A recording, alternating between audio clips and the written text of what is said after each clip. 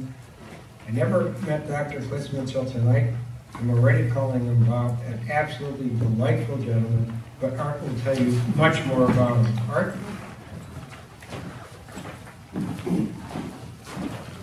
Hi.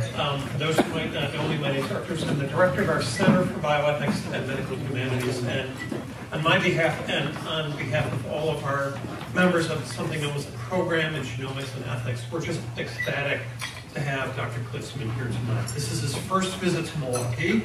The weather was fantastic. The Art Museum wings went up and down. It was just very nice day so far.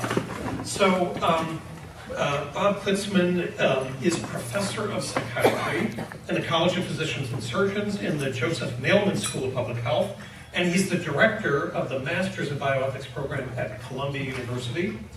He co-founded and for 5 years co-directed the Center for Bioethics and has been director of the Ethics and Policy Core of the HIV Center. He's concluded conducted research written about a variety of ethical issues in medicine and public health, and he's written 8 books, co-authored or authored over 100 articles and chapters.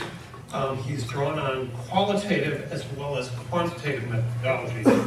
His work has appeared in JAMA, in Science, and elsewhere. He's written for the New York Times, for Newsweek, The Nation, and other publications. His books include one which is the title of this talk tonight, Am I My Genes? Confronting Fate and Family Secrets in the Age of Genetic Testing. And he was interviewed earlier this morning on WWM, and it'll be broadcast tomorrow on Lake Effect about this topic. He also has written When Doctors Become Patients, also a year-long Night Tales of a Medical Internship, In a House of Dreams and Glass, Becoming a Psychiatrist, Being Positive, The Lives of Men and Women with HIV, and The Trembling Mountain, a personal account of Kuru cannibals and mad cow disease, and finally, Mortal Secrets, Truth and Lies in the Age of AIDS. I joked earlier today that other people write journal articles, and when Bob has an idea, he writes a book. And quite good books they are. So he's won fellowships from the Guggenheim Foundation, the Russell Sage Foundation, the Aaron Diamond Foundation, the Robert Wood Johnson Foundation, Rockefeller Foundation, Commonwealth Fund, and the Hastings Center. And he is a gubernatorial appointee to the New York State Stem Cell Commission and a member of the Research Ethics Advisory Panel of the U.S. Department of Defense. And we're just so pleased to have to Milwaukee Dr. Bob Klitzman.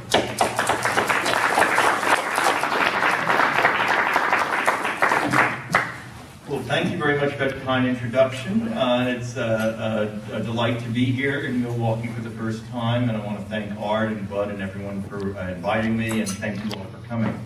As Art mentioned, I'm going to be talking about Am I My Genes? Confronting Fate and Family Secrets in the Age of Genetic Testing. And we all know this, but just so we're on the same page, of course, we humans have 23 pairs of chromosomes. Each chromosome is basically bound up DNA, which consists of the 4 molecules or letters, adenine, thymine, cysteine, guanine, and we have, in the end, 3 billion of these letters that make each of us. And just to give you an example, if this was a wall of books, say, there would be 3 billion letters in these books. And if I were to pull out one book, that's the amount by which we all differ.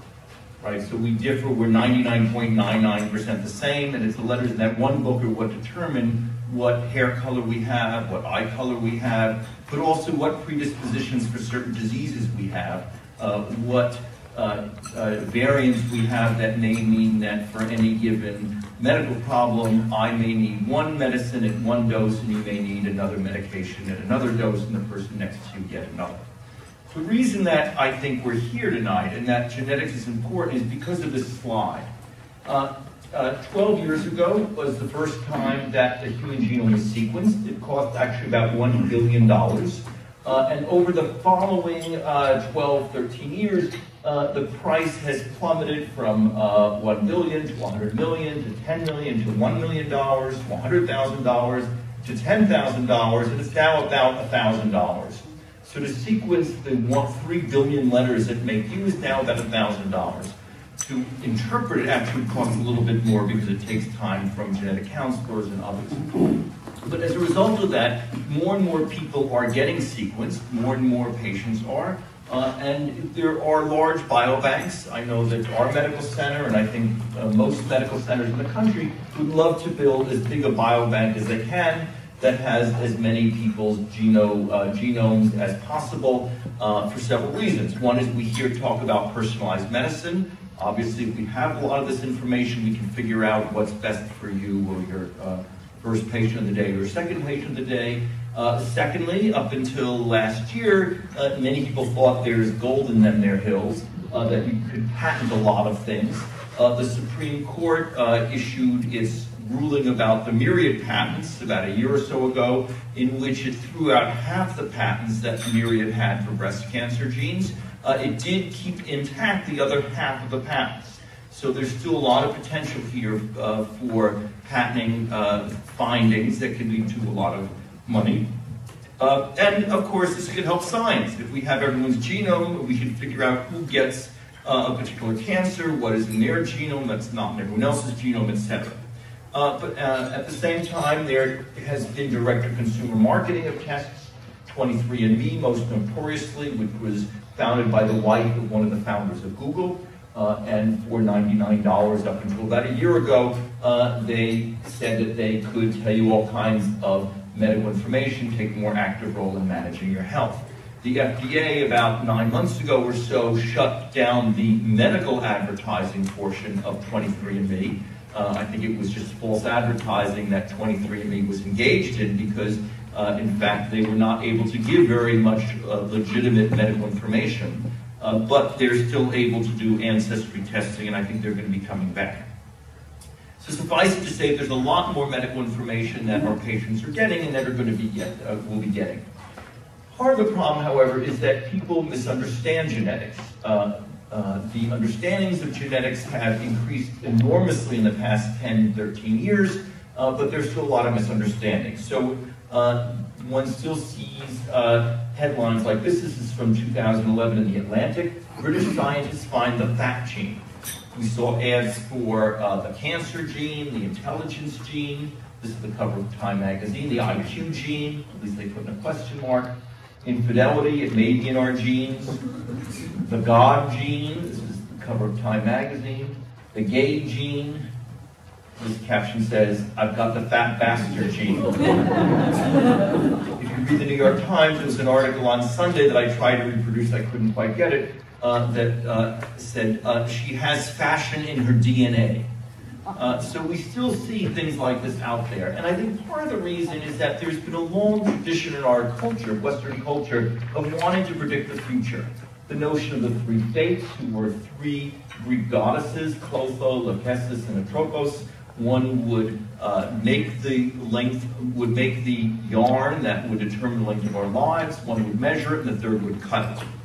And we believe in Western culture for centuries. There have been beliefs in crystal balls and soothsayers and fortune tellers. If you walk down the street in Manhattan, every block or so you'll see someone sign out palm reading. For instance, people read their horoscopes. I'm sure everyone here knows whether they're a Gemini or an Aquarius or Cancer. And of course in newspapers it says, you know, Aquarius, this means you'll fall in love today or don't make any investments. So people like to believe that there's information about them that's predictive about themselves. And genetics sort of fills this void to a certain degree. On the other hand, as I'll come to, some is predictive, it's just that a lot is not. Another reason genetics is important, I would argue, is because there's a lot of talk of human enhancement. And at the same time, eugenics. Now, eugenics, one thinks of the Nazis, of having decided that we're going to purify the German race. We know where, unfortunately, that led. But eugenics really started in the United States.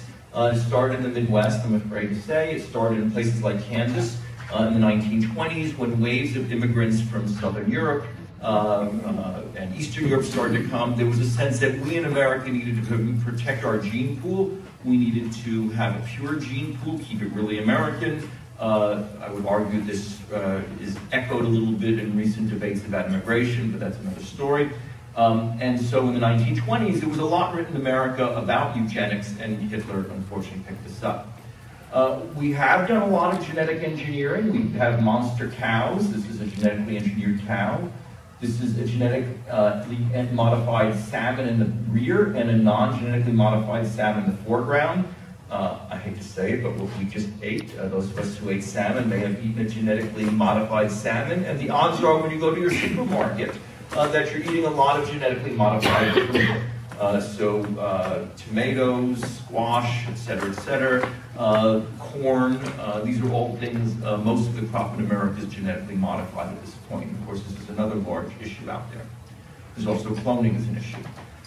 Now, this is all may seem very distant from our lives and from what we do as physicians, but this has been a very active area of debate and policy, as many of you know. So the American College of Medical Genetics, ACMG, in March 2013, came out with recommendations and said that for all patients undergoing whole genome sequencing or whole exome sequencing, for all these patients, labs should give physicians information about 56 genes for 23 disorders, whether the patient wants it or not, and regardless of the patient's age. And these 56 genes are thought to be highly predictive and actionable.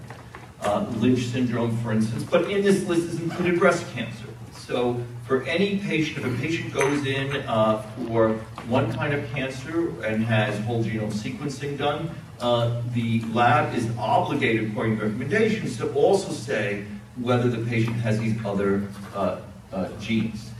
There was some pushback, and so patients are now allowed to opt out if they want.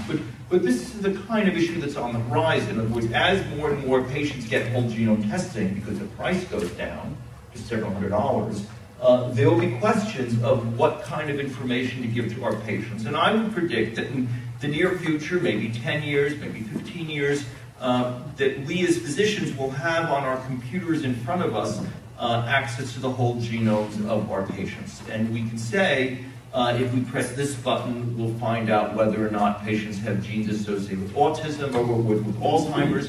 Another button may say whether patients are carriers for genes associated with autism, for instance. Another button whether patients have genes associated with breast cancer, etc. And I would argue this puts enormous responsibility and very difficult ethical questions before us. Whether we should push these buttons, so to speak, what information we should give, who's going to explain the implications, the uncertainties, etc. Many questions remain. The ACMG did not address questions about what about genetic markers that are highly predictive but not actionable, like Huntington's disease, right? So should labs give back Huntington's disease or not? What about markers that are moderately predictive but not actionable, like Alzheimer's disease? So we have genes associated with Alzheimer's. Depending on your age, they may say that you have a 40% chance of getting Alzheimer's, partly depending on your family. Should we give this kind of information? Who should decide? As I mentioned, informed consent is important, but requires time. I was involved in a study at Columbia where we interviewed researchers who were doing whole genome testing. And we asked, how long do you think is reasonable to spend with a patient when you do whole genome testing? Most of the researchers, most of whom were physicians, said less than 30 minutes. Well, of course, if you're going to do whole genome testing on someone, look at all 3 billion letters, so to speak, and you're going to find information about lots of diseases, I would argue you're going to need more than 30 minutes to explain to patients all the different choices. Do they want carrier information? Do they want just the actionable markers, etc.?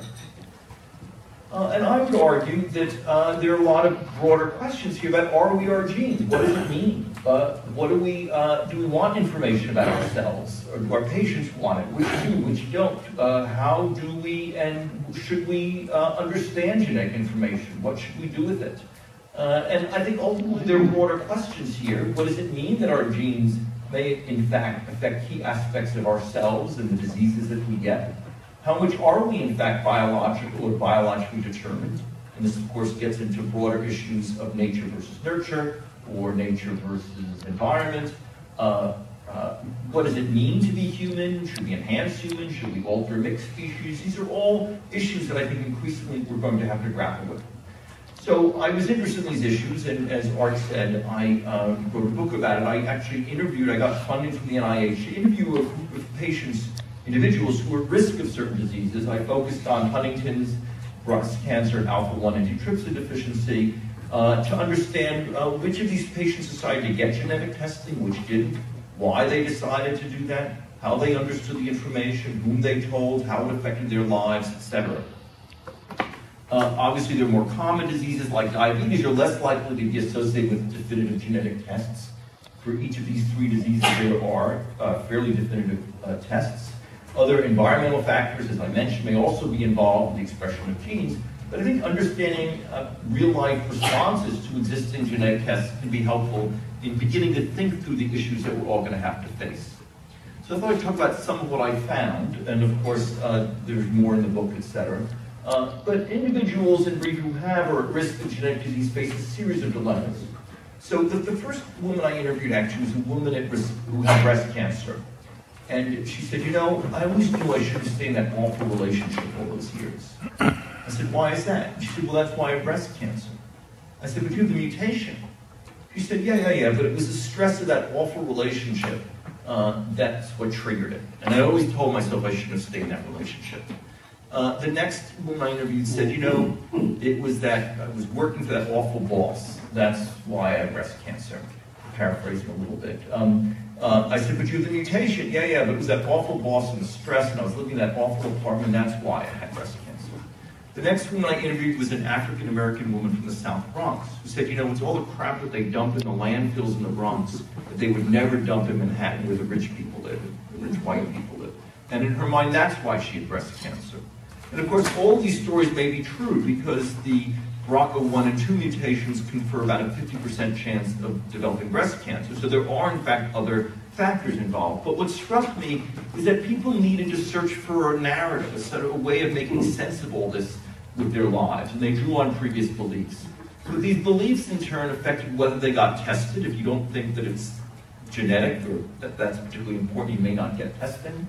Whom they told, what kind of treatment they decide to get, other reproductive choices they might make in other areas as well.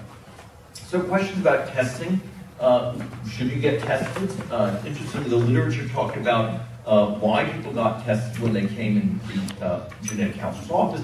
But what I found is that for years beforehand, people would debate testing. So for Huntington's, for instance, one woman said to me, you know, when I was in my yoga class, as long as I was able to stand on one foot like everyone else, I assumed I would not get Huntington's, that I did not have the gene, that I was okay. So people are looking in their everyday lives for evidence that they may or may not get something. They're making, whether they learn about their risk or not, people may not know their family histories. People make self-assessments and assumptions. People obviously were interested in testing if there was something they could do about it medically. But what I found is that people also, unlike the ACMG recommendation, wanted to know if they felt there was something personally actionable about their genes.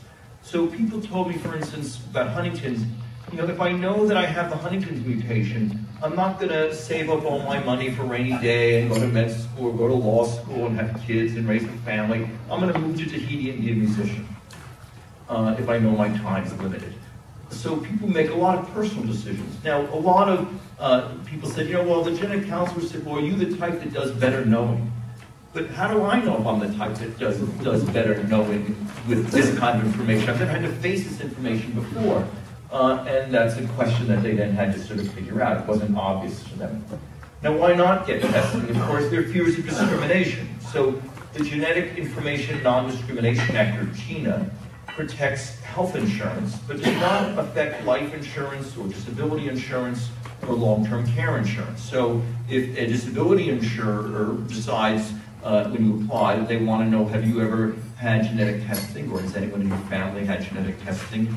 And if so, what the result is, that is within their legal rights to then ask that, and then also decide that they're not going to cover you, or they will increase your rates as a result. And it's a very difficult issue of knowing, obviously, you don't want people to go get testing and then disproportionately, when they know they have genes, go out and get a lot of disability insurance. But you don't want to have unfair discrimination either. And there's a question, as some of us were talking earlier, what is fair versus unfair discrimination in this realm? And there's a lot of input from others. So what I found is that people say, when I ask why do you get genetic testing, people say, well, my doctor told me to, which may be a good decision or not a good decision. There are questions of who to tell. So do you tell family members? People said, well, do I tell my 21-year-old daughter that I have a breast cancer mutation and she may get it and she may die from it? Is that too much information to give to her? When should I tell her? Some people I interviewed said that it was not until they were about to have kids that their mother said, you know, Dad didn't fall down the stairs, actually he had Huntington's disease and you may have it and your kids may have it. Parents often felt quite guilty. People wondered, what if I haven't talked to my sister? I can't stand her, I haven't talked to her in 10 years, so I really need to call her up and tell her, gee, I have the breast cancer mutation, you need to get it checked out. And there are questions about long-lost relatives. People would say, you know, I have these relatives in Texas. I mean, my cousins, I've never seen them, I've never met them. Should I call them up and tell them I have the alpha-1 antitrypsin mutation? On the other hand, some people said that, you know, I got this email from some relative I never heard of in, you know, California who said, you know, we have this weird mutation we found, you should get yourself checked for it. And I did, and I had it. Now I'm on treatment for alpha, and I'm glad I did. So I think we may not be close to each other socially, and that may determine the degree of moral responsibility we feel toward each other. But I would argue genetics can change that. Suddenly, because of genetics, we may feel more connection and responsibility to long-lost relatives, so to speak. There are questions of when to tell, what to tell, how to tell, does it get blurted out, etc. Do you test family members? People said, well, my mother keeps telling me that I should go get tested because I have insurance and my other sister doesn't, I don't want to get tested. Or people would say, well, I tested for my kids to tell them and they don't want to get tested themselves. So there's a lot of questions because, of course, genetic information, unlike, say, a cholesterol test, tells us information not just about ourselves, but about other family members. And is also permanent. You can adjust your cholesterol level. You can't get rid of a mutation, at least so far. Interestingly, a lot of metaphysical questions came up, which surprised me in some ways, of why me? People said, is this woman said, am I my genes? Is this fate? Am I doomed? Am I cursed? What does that mean? People would say, you know, why is it that I got the Huntington's mutation and my sister didn't? People would say, when my sister found out that she had the mutation, someone said, you know, I felt terrible for her, but I was so relieved because it meant that I wouldn't get it. But why is that? Why was I spared? Is it luck? Why was I lucky? People also need to assign blame. A number of people said, you know, I'm sort of mad at my parents that they gave me this mutation. I know that makes no sense. I wouldn't be here otherwise, but that's what I feel. Similarly, a lot of parents, a number of people said, you know, I feel guilty if I pass this on to my kids. Should I screen embryos? Should I, what do I do? Should I not have kids? So I think issues of blame are there. People found it very hard to bring these different causes together. As I suggested earlier, people really want to believe it's the apartment, it's the bad relationship, it's a bad boss, it's something in the environment. It's very hard for people to understand, look, it's partly genetic, and partly environmental, and partly lifestyle or diet or whatever else it may be. And then people often had to change their beliefs. One woman said to me, you know, it's very hard for me because I have breast cancer, and I used to say, you know, it's because of the environment and pollution, and now I find out I have the gene. I was such a big environmentalist, it's hard for me to change my attitude toward this. And there was also a sense of personal epidemiology. So people would say, one woman said, you know, I live in New Orleans. Everyone I know has cancer in New Orleans, so it must be something in the water. So people were trying to figure out why they had a mutation of disease and other people did or didn't, or why in a family they're the ones who had a mutation, or et cetera, et cetera. I think people struggled with this. They looked for metaphors. There were questions of luck. What does that mean? Again and again, I heard people say things like, you know, why am I unlucky, or I was unlucky, or I was lucky, I did or didn't get it. So I looked in Medline. I thought, that's interesting. What does luck mean? So I looked in Medline. I typed in the word luck, and I got hundreds of hits. Right, the word luck is in an unbelievable number of medical articles, or in their abstract, and yet none of them define it. I think about 100. They just use the term. Well, it turns out that philosophers have looked at the meaning of luck, and some of us talked about this earlier. And in philosophy, if you're lucky or unlucky, it means that you are or are not morally responsible for something. If I was just unlucky, it means that I'm not personally responsible for what happens. I was just unlucky. Anthropologists look at notions of luck to see how tribes use the term to make sense of unexplained, uncertain phenomena. Right? We're unlucky, it rained on us. It's unlucky we had a flood. And I would argue both of those sort of come into play here in genetics. There's a sense of responsibility or not for one's illness playing into this, and there's also a sense of dealing with uncertainty. but these issues are there. There's also differences in toleration of ambiguity. So the poet John Keats famously talked about negative capability. And he said that the ability to write poetry, you need to have the ability to hold two opposing ideas in your mind at the same time without yielding to one or the other. And it was very hard to do that. People wanted an answer. It was very hard to say, well, maybe it's this and maybe it's that, and it was a very difficult state to live in uncertainty like that. And so people wanted genetic answers, even though ultimately the answer was elusive. People wondered, am I a mutant, am I sick, am I predisposed, what does it mean? I found that people who had had major trauma in their lives, who had had depression for a long time, who had been victims of abuse, often felt, gee, I always knew there was something wrong with me. This sort of shows that there's something wrong with me, I'm a mutant. But for others, that was not so much the case. And there were misunderstandings. People said, well, if I have this, that means I'm not going to die of anything else. Lightning only strikes once.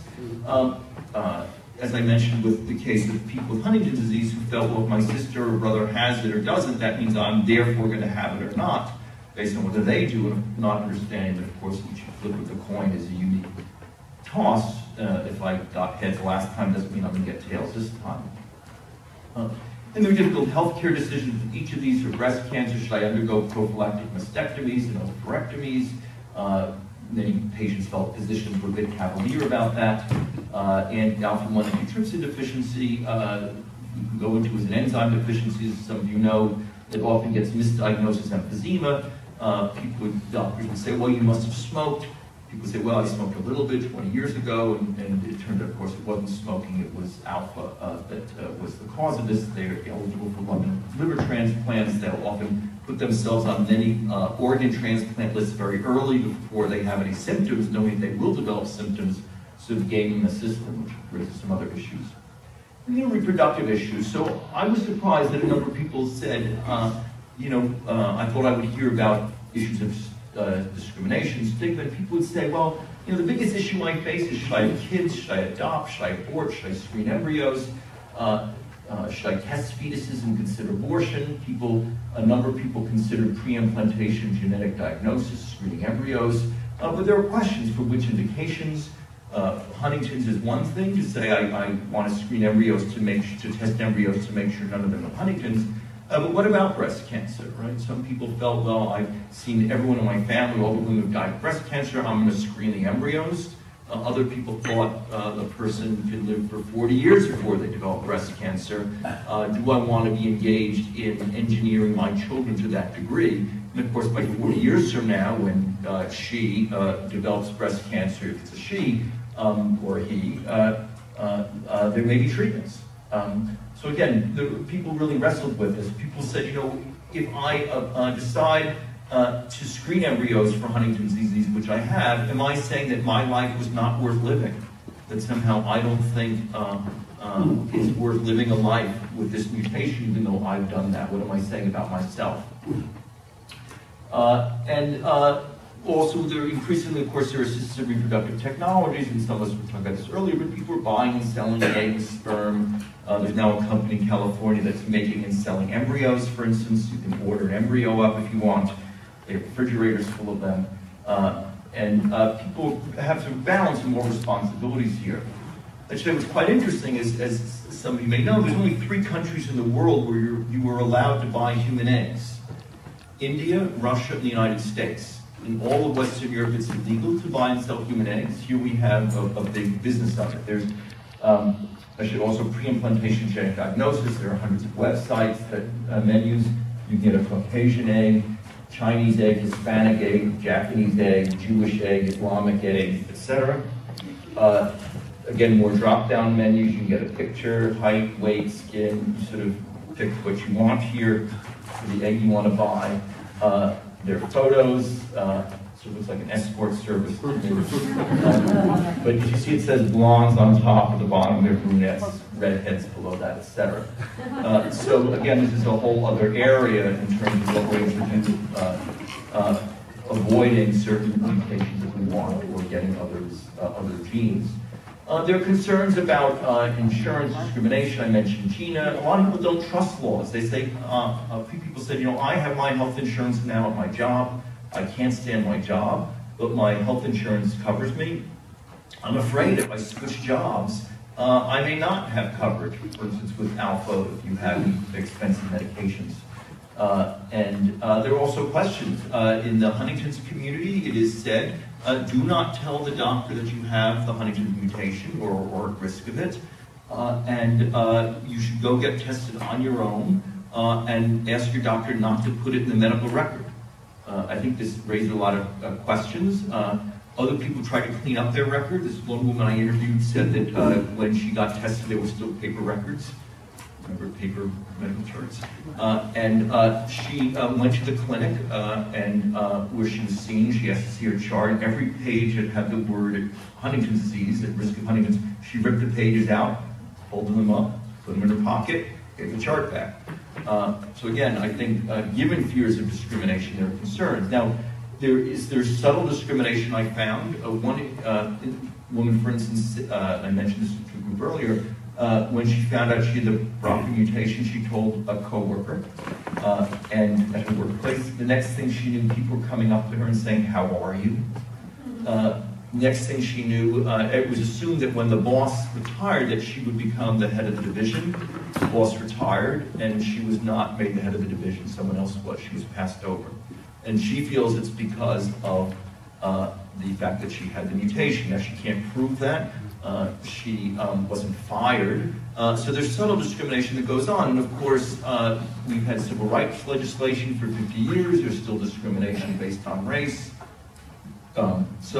Discrimination, I think, is there. It could be subtle. And then there's disclosing in the wider world. People say, my boss said, don't tell me too much. I don't want to know. I don't want to officially know. Do you tell coworkers? What do you do when you're dating? People said, I don't know. Do I tell someone on the first date, my father had this disease, this mutation. I may have it and may die from it. Our kids may have it and die from it. If you say it on the first date, there won't be a second date. If you wait too long, people may say, well, why didn't you tell me this? You're sort of hiding the truth. So I think there's a lot of onus and responsibility on people to have this information about themselves, and it's often unclear who to tell. There are genetic communities. What's quite interesting is because genetic diseases, diseases for which there are definitive tests tend to be fairly rare, except for breast cancer, people often find they have a George syndrome in their family or something, and they form online support groups, which can be very powerful, but also raise issues. Hearing about worst cases, how long to be involved, do you stay anonymous, etc.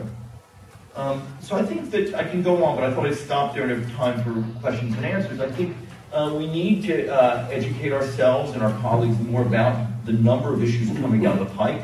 I think we've not kept up with the technology in terms of understanding how to integrate genetics into what we do as physicians, or what many of us do as physicians. I think we need much more public education. I think questions of biobanking remain huge.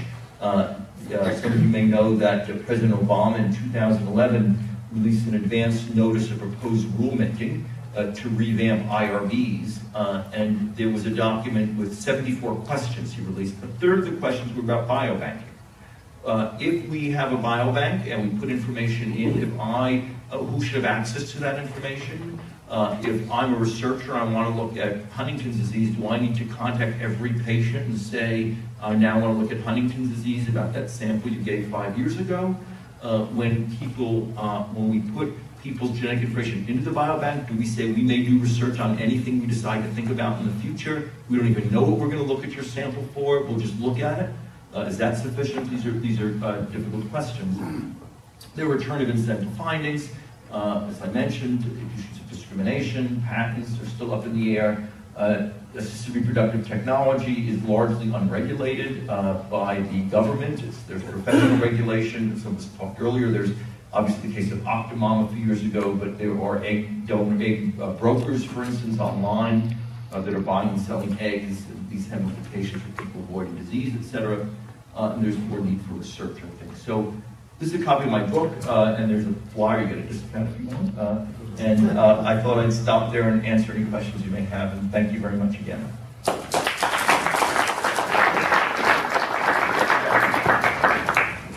I'm an Patricia, so I have a question about reproduction. Yes. And this idea, intriguing at the end about if you know ahead of time in dating. Hasn't this been tackled a little bit in some genetic communities, like Jewish communities, who have, as I understand, you may go get tested, you won't know the results, but there's kind of a matchmaking, you're not a good match, and then the relationship stops. Yes. So some of this has been tackled. Is there any other thoughts like this for this going Yes, forward? so anyone heard the question. So in the Orthodox Jewish community in New York particularly, there is an agency, an organization, and this is a community that has arranged marriages. So if you're interested in marrying someone, you both submit a sample, and I may be number 25, and the person may be number 52, and they say match or not match. And they're looking for a panel of a number of diseases, just Tay-Sachs, that have a higher incidence in that community. So that's worked very well in that community. I don't know of any other example of that. Whether that's a model for other communities is not clear. Of course, that is a group in which there are very high rates of certain diseases because of, I don't say inbreeding, but there's been a small group that's intermarried quite a bit. So I think this is an issue of what you do going forward with broader communities where that's not